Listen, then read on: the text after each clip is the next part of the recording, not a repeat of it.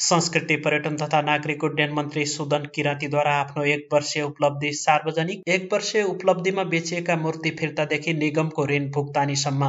दर्शकवृन्द, समाचारमा स्वागत छ। संस्कृति पर्यटन तथा नागरिक उड्डयन मन्त्री सुदन किरातीले आफ्नो 1 वर्षीय उपलब्धि सार्वजनिक गरेका छन्। बुधबार मन्त्रालयमा पत्रकार सम्मेलन गर्दै उनले 15 पृष्ठ लामो प्रगति विवरण सार्वजनिक गरेका हुन्। उनले आफ्नो प्रगति विवरणमा सगरमाथादेखि पशुपति र लुम्बिनीसम्ममा भए गरेका कामहरूको फेरिस्त सुनाएका छन्। उनले पर्यटक ल्याउन गरिएका पहलदेखि नीतिगत सुधारका विषयमा पनि आफ्नो उपलब्धि समेटेका छन्। किरातीले नीतिगत सुरक्षातर्फ वायु सेवा निगम र नारायणहिटी दरबार संग्रहालयमा ई-टिकट प्रणाली लागू गरिएको जनाएका छन्। त्यस्तै पर्वतारोहण सुरक्षाका लागि पर्यटक सूचना व्यवस्थापन प्रणाली TIMS लागू गरिएको किरातीले बताएका छन्। उता वर्षौंदेखि गैर कानूनी तरिकाबाट पशुपतिमा नियुक्त गरिएका 100 भन्दा बढी संख्याका सल्लाहकार खारेज गरिएको कुरालाई पनि उनले उपलब्धि भनेका छन्। उता पशुपति गौशाला धर्मशालाको सम्झौता रद्द गरी समसामयिक बनाउन नयाँ प्रक्रिया थालनी गरिएको पनि उपलब्धिमा उल्लेख गरेका छन्। गैर कानूनी रूपमा सञ्चालित पशुपतिको बस पार्कको टेन्डर रद्द गरी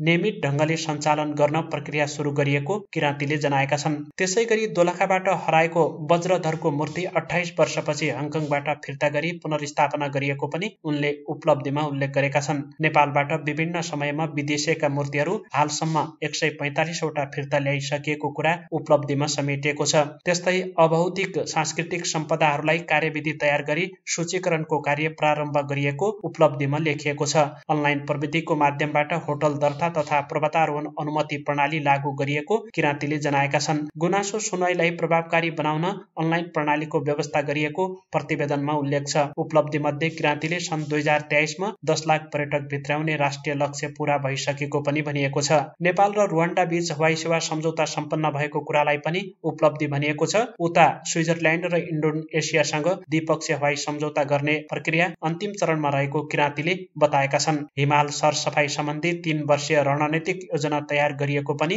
किरातीले जनाएका छन्। उनले आफ्नो उपलब्धिका रूपमा सगरमाथाको चुचुरोबाट स्काई ड्राइभिङ परीक्षण सफलतापूर्वक सकिएको पनि उल्लेख गरेका छन्। सगरमाथाबाट प्याराग्लाइडिङ र स्काई ड्राइभिङ सफल परीक्षण सम्पन्न गरिएको प्रतिवेदनमा उल्लेख छ। सिन्धुपाल्चोकको जुगल हिम श्रृङ्खलामा पर्ने 5 वटा नयाँ हिमाल आरोहणका लागि खुल्ला गरिएकोलाई पनि उपलब्धि भनिएको छ। 8000 मिटर भन्दा अग्ला 14 वटा हिमालको चिनारी प्रोफाइल तयार गरिएको पनि उपलब्धिमा समेटिएको छ। उता भूकम्पबाट क्षति भएका सम्पदाहरूको मर्मत सम्भार र पुनर्निर्माणको कार्य भइरहेको पनि जनाइएको छ। कपिलवस्तुको तिलौरा कोटलाई युनेस्कोको विश्व सम्पदा सूचीमा समावेश गर्ने कार्य अन्तिम चरणमा पुगेको पनि उल्लेख गरिएको छ। उता लुम्बिनी गुरु योजनालाई कडाइका साथ कार्यान्वयन गर्ने निर्देशन अनुसार काम भइरहेको पनि किरातीले जनाएका छन्। रामग्रामको बृहत्तर विकासका लागि निजी क्षेत्रसँग साझेदारी मोडेलमा कार्य अगाडि बढाइएको पनि उल्लेख छ। नेपाल वायु सेवा निगमका दुर्गम क्षेत्रमा उड्ने र अवतरण गर्ने जहाज खरिद गर्न प्रकाशित टेन्डर अन्तिम चरणमा रहेकालाई पनि किरातीले उपलब्धि भनेका छन्। सन् 2012 बाट ग्राउन्डेड भएका टोइनेटर जहाज मर्मत गरी सञ्चालनमा ल्याउन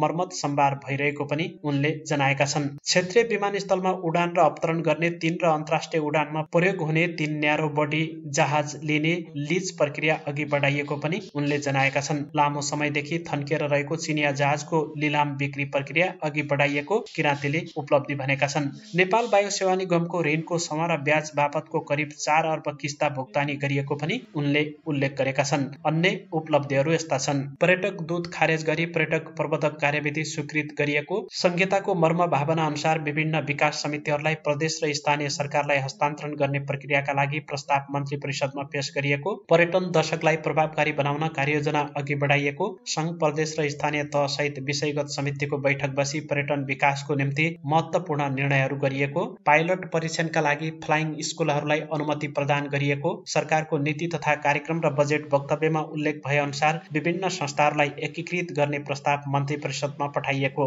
संयुक्त राष्ट्र संघीय विश्व पर्यटन संगठन र मन्त्रालयको संयुक्त आयोजनामा एसिया तथा प्रशान्त क्षेत्रमा टुरिज्म स्याटेलाइट एकाउन्ट विषयक कार्यशाला काठमाडौँमा सम्पन्न गरिएको, मन्त्रालय मातहतका विभिन्न प्रतिष्ठानहरूको रिक्त नयाँ पदाधिकारी नियुक्त गरी सम्बन्धित प्रतिष्ठानको कामलाई निरन्तरता दिएको, राष्ट्रिय ललित कला सम्मेलन सम्पन्न गरिएको, गौतम बुद्धको जन्मस्थल लुम्बिनी बगैँचाको इन्टिग्रेटेड म्यानेजमेन्ट फ्रेमवर्क स्वीकृत भएको, मन्त्रालय र यस अन्तर्गतका निकायहरूको संगठन पुनर्संरचना सम्बन्धमा समिति गठन गरी संगठन तथा व्यवस्थापन सर्वे O&M सर्वे कार्य भइरहेको, बिमस्टेक क्षेत्रको पर्यटन विकासका लागि काठमाडौँमा बिमस्टेक स्तरीय वर्किङ ग्रुपको बैठकको आयोजना गरिएको, युनेस्को समन्वयमा रामग्राम स्तूपाको उत्तर र पश्चिम भागको उत्खनन कार्य अघि बढाइएको, नेपाल वायु सेवा निगमबाट विशद उद्धार नीति स्वीकृत गरी लागू गरिएको लगायत उपलब्धि समेटिएका छन्।